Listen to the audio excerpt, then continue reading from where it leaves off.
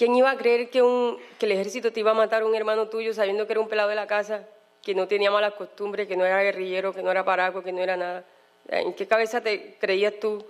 On July 25th, Colombia's Special Jurisdiction for Peace, or the JEP, charged 22 former members of the army, 1 state official and 2 civilians with war crimes and crimes against humanity.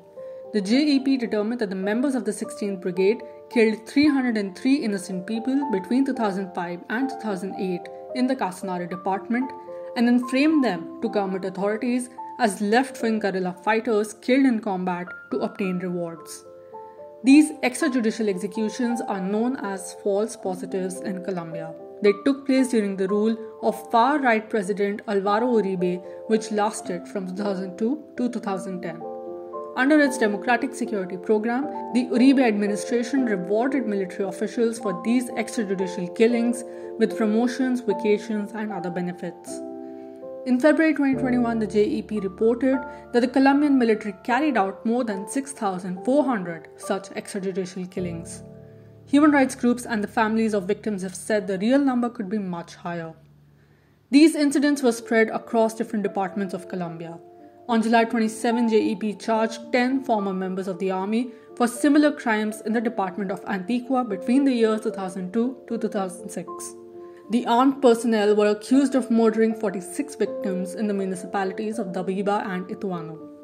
A few days before that, members of the La Popa Army Battalion confessed to participating in the extrajudicial killings of 127 people between 2002 to 2005. Entonces esta audiencia la oportunidad para que los máximos responsables reconozcan públicamente frente a las víctimas y frente al país su responsabilidad en el plan criminal en virtud del cual fueron asesinadas y desaparecidas 127 personas que fueron presentadas como bajas en combate entre los años 2002 y 2005 por integrantes del Batallón de Artillería número 2 La Popa, con sede en esta ciudad, en la ciudad de Valledupar.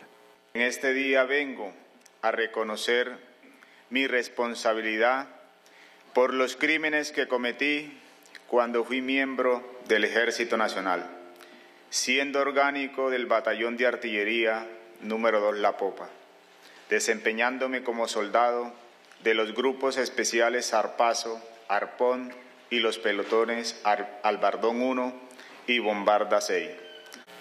Yo sé el dolor grande que le ha dejado a las víctimas en todos los casos y no soy merecedor, no me merezco su perdón, porque en ese entonces era una persona sin corazón y un monstruo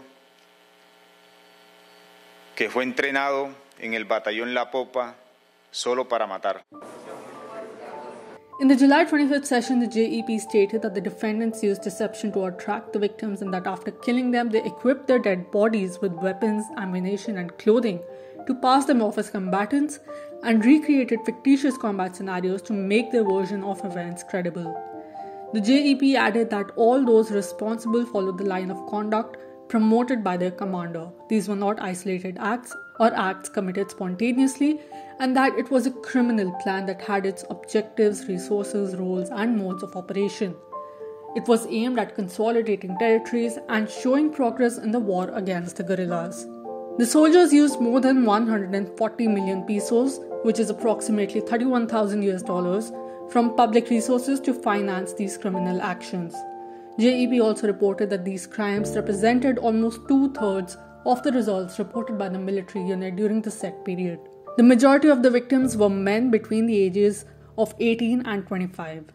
The military also murdered 9 women, one of whom was pregnant, and a young man with diverse sexual orientation who was persecuted for his sexuality.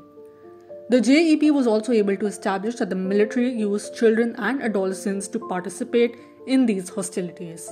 For these reasons, for the first time, the JEP charged the defendants with war crimes and crimes against humanity.